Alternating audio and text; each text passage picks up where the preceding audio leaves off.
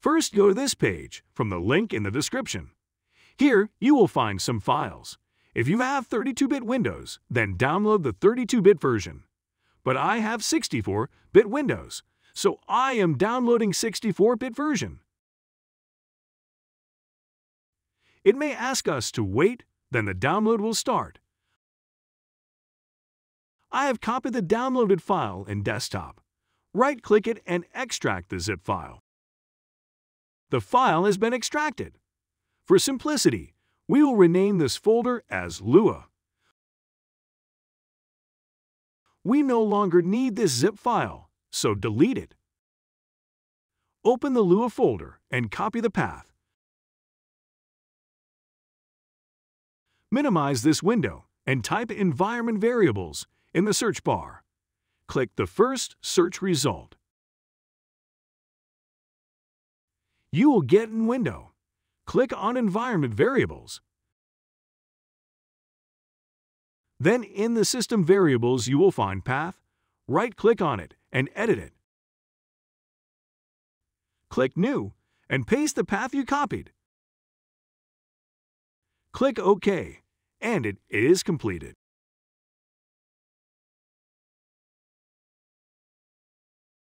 After this, come to the desktop and create a folder for storing our scripts.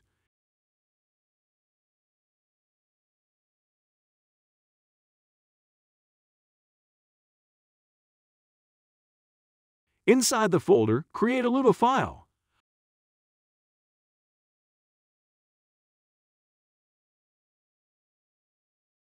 I am naming it First Lua Script. You can give any name you want to this file.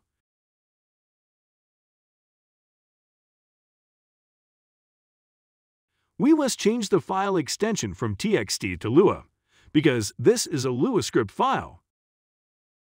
It asks for confirmation. Click Yes. Sometimes you won't see the extension of file. To view the extension, click on View and enable this File Name Extension option. Now open this Lua file with any text editor. I will use Notepad++, but if you don't have Notepad++, just use any other text editor of your choice.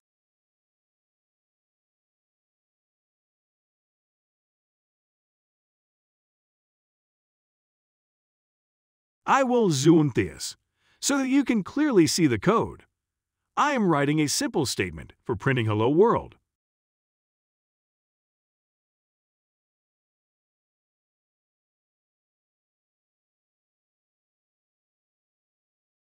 To run this code, go to the file location and type CMD.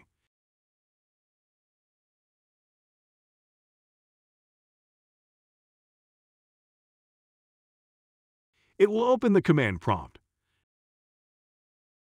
Type Lua54 to see if Lua is installed properly. You will see some version info about Lua. Let's exit from this.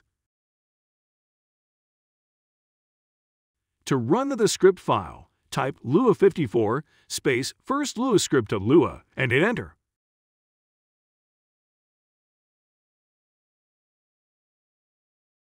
It is showing Hello World as the output. It means everything is working properly.